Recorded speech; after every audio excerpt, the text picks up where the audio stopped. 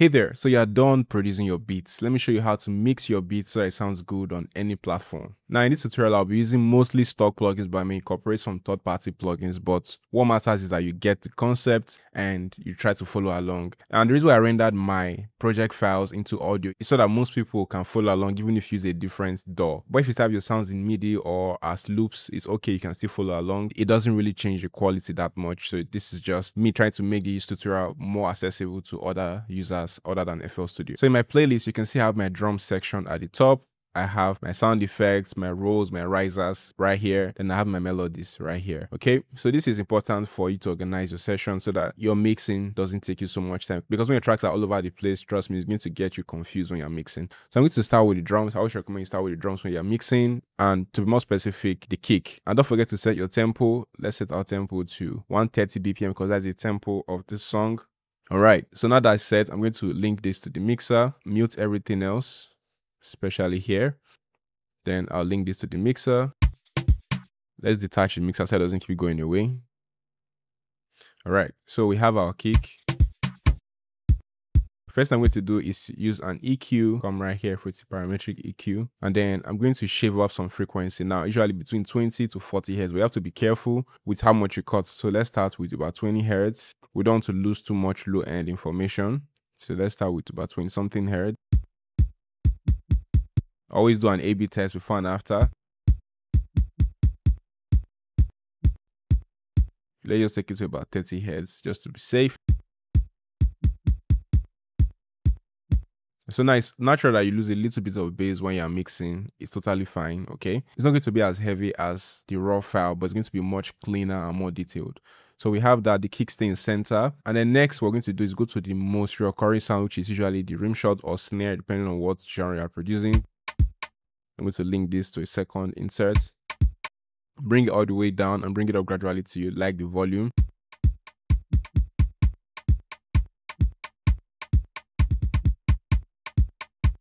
Nice, I like that there. Now, it doesn't have to be a huge difference. And what you find out is that when you adjust the volumes up and down, it would help reveal the true volume at where it should be at, okay? So next, I'm going to use an EQ again and then sweep across the unwanted frequency. Basically, any sounds that has unnecessary low end, you want to take it out so you have more clarity in your beats, okay?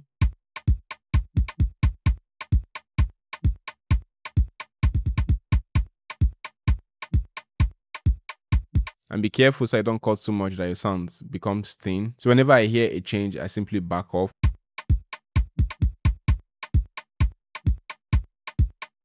Then I come to the next sound. Let's see. We have a percussion. Let's also EQ that.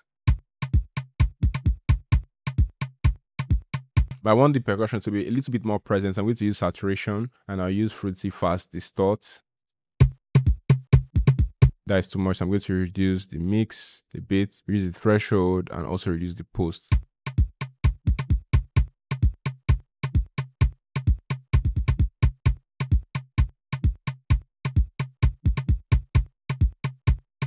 All right, so I have that going for me. The next thing I'm going to do is come to this. Link it here, EQ.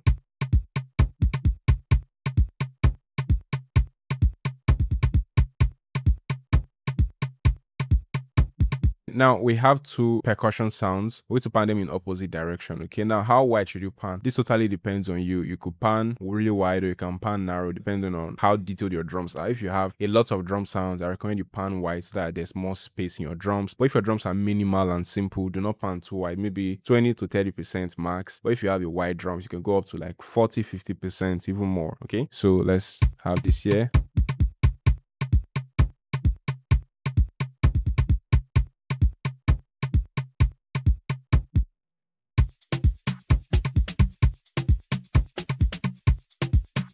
So this loop right here has a rim shot and some percussions. So I'm going to pan that in accordance with my other rim shot.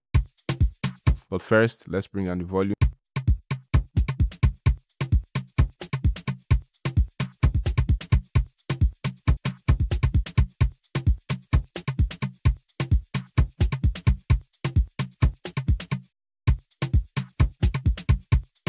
pan it slightly to the right. We don't want to go too wide because this is a whole loop. So if I take it too far out, it's going to move all the instruments that way. So we don't want to move it too far out, okay? Again, this is not a rule, it's just a guide. Move this here as well.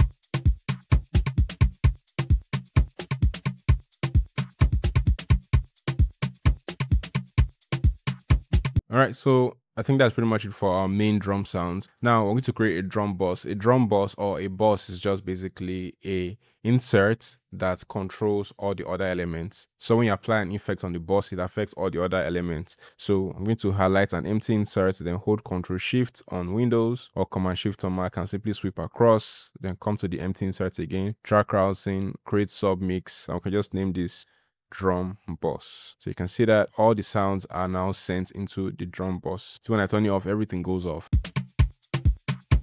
Now, why is this important? Because there are some effects we're going to apply that we need to affect all the sounds. Because if we're going to apply them individually, it's going to waste time and some CPU resources. So, and again, when we apply the effect as a group, it makes it sound more cohesive. Okay. So I'm going to come right here. I'm going to load up transient processor. It's a stock plugin in FL Studio. All this does is that it makes your drum sound a little bit more punchy. Okay. And you can even make it sound soft if you want to sound soft. For example, here how it sounds. You can hear the kick hitting, right? Now let me make it soft.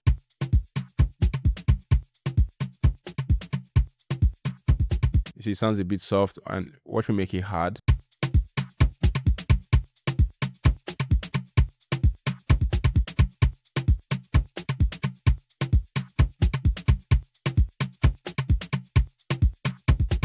So if you want to make your drums, sound like it's smacking or hitting hard, I recommend you use this plugin and you mess around with it. You can even play with the drive to add some saturation.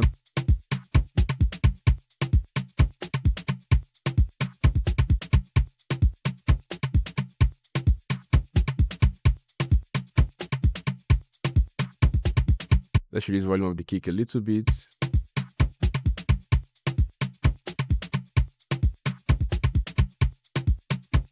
Then let's add a compressor. I'm going to be using a third-party compressor here. You can use any bus compressor. So I'm going to be using LA76 compressor because of how sharp it is with drums. Again, this is just a taste thing, not like you have to use this. You can use any bus compressor, really.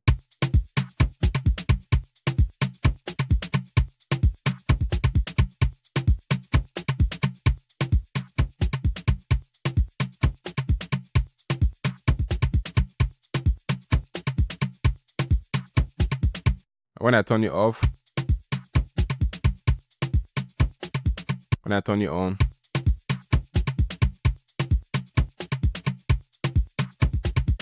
you see how glued it sounds, right? It glues everything together and makes it sound more cohesive. If you don't like how cohesive it sounds, you can simply either relax the gain reduction or you can just do without the compressor, okay? You don't always have to use a bus compressor on your drums, but I recommend it because it gives it that cohesive, gluey feel. So let's move on to the melodies. I like working on sound effects last so that, it really fits into the beats. So let's move on to chords, the main chord of the song.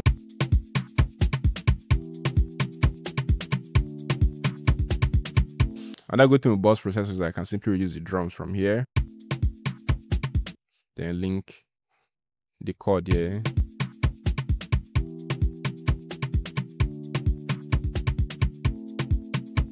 And then I think there's a chord layer in here. So I'm going to also turn this on. Then link it here. I'm going to pan it in opposite direction because they are playing the same rhythm. Now you can pan similar sounds in opposite direction or different sounds that play similar rhythm. Okay. Anything that makes them feel kind of connected, opposite direction. So again, we'll bring down the volume.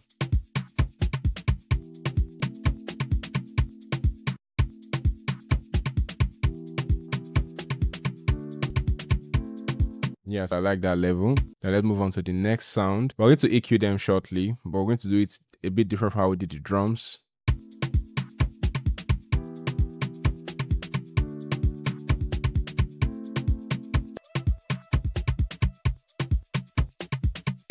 So that's an ambient melody, so we'll leave that there. Then let's move on to the next sound.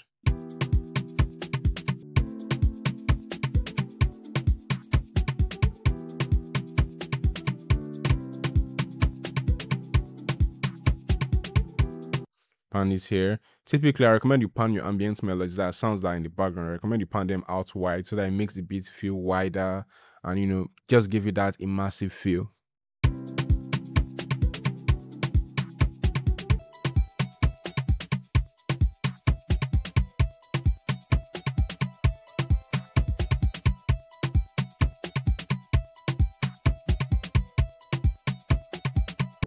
Now, I recommend pads stay in the middle, but if you have like a pad layer, you can pan it left and right. Or if your chord kind of feels like a pad, then you can pan your pad to balance out your chord, okay? But from what I'm hearing, I don't hear any sound that kind of feels or imitates a pad, so I'll leave it in the center.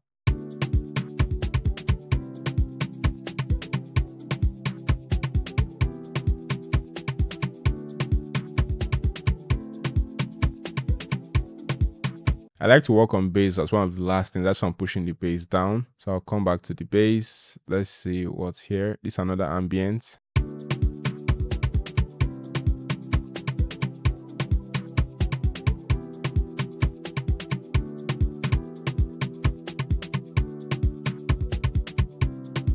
So if you see this ambient right here and this pad, so I can pan them in opposite direction.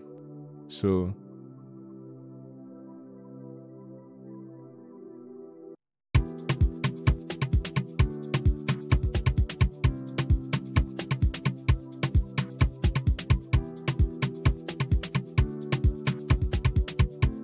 I'll leave that vocal in the center because the vocal feels like it's moving between left and right ear. It feels really wide, so I'll leave it in the center. I'm not going to move it. I don't want to mess with that vibe going on.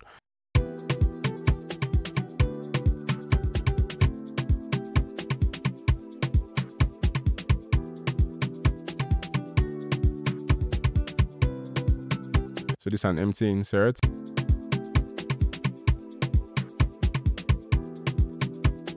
Now I guess it's time for bass. Then we'll link that. Now remember I talked about how we're going to EQ the melodies. Now let's create a bus for the melodies except for the bass. So we're going to hold Control and Shift as usual, right click, track routing, then create submix, melody, bus. They were simply going to apply an EQ. Now, the reason why we didn't EQ the melody one by one, which of course you can do, is I don't want the melody to feel too clean. I want it to feel a bit more full as well, okay? To feel like there's still some energy left to it, okay? I don't want to be as clean as the drums. So to come right here and then just sweep.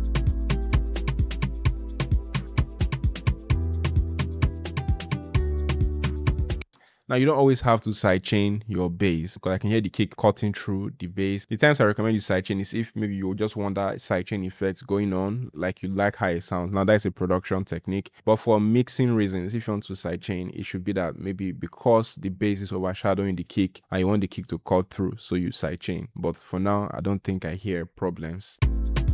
So I'm going to simply reduce the volume and bring it up.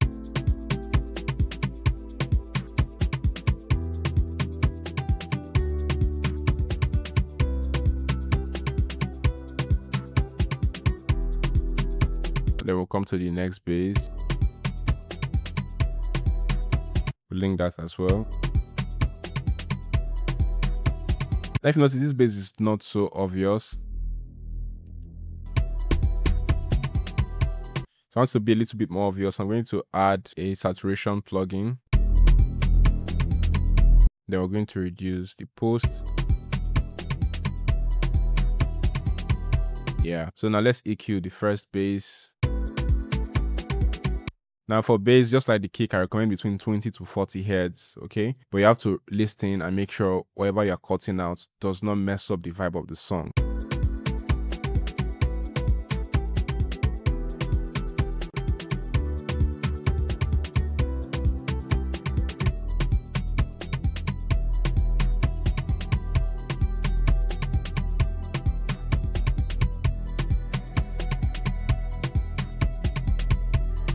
Then we're going to add a log drum.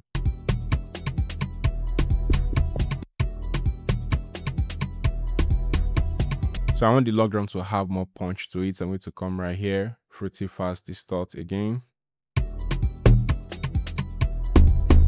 You can hear how heavy that is. Again, reduce the post.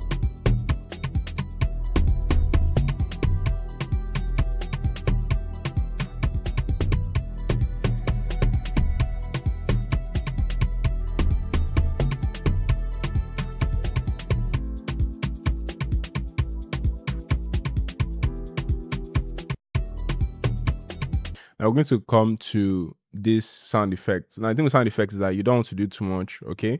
Because one, they do not stay long enough to really make any serious change. So I'm going to come right here and just balance the volumes and maybe worst case pan them. But I don't think I'll be using an EQ for it. So we have that. Use that volume.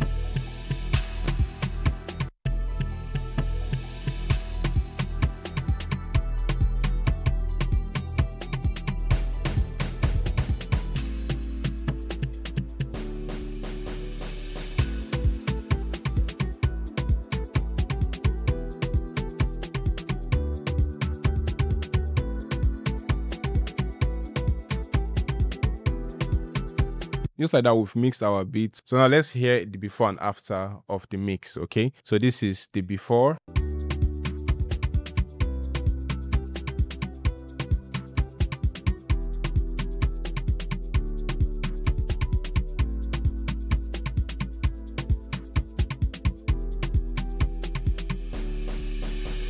Then this is the after.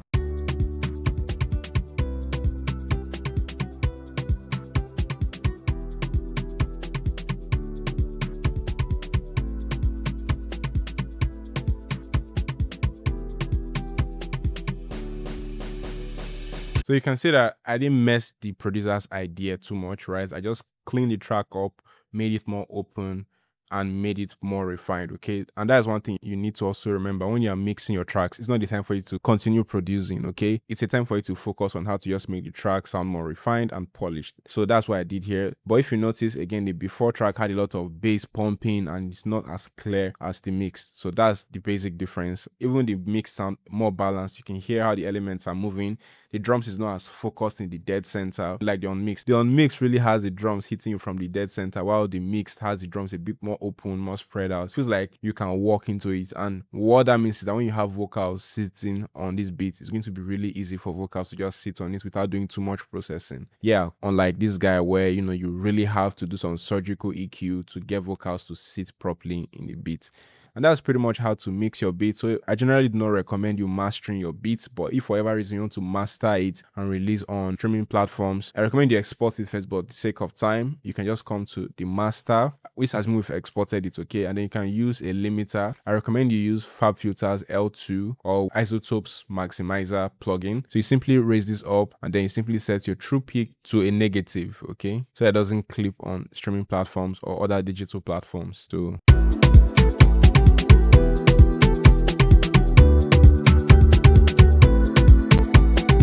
So if your goal is digital platforms, I recommend you try to get between -8 to -10 or even -11.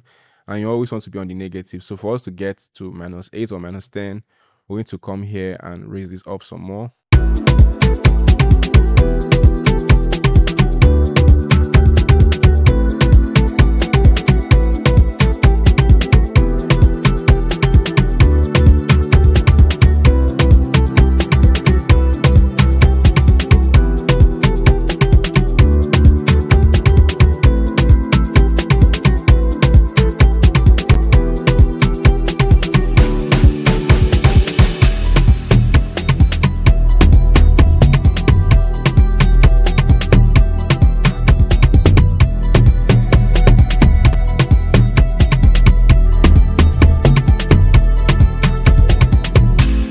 And that's pretty much how to mix and master your beats in FL Studio.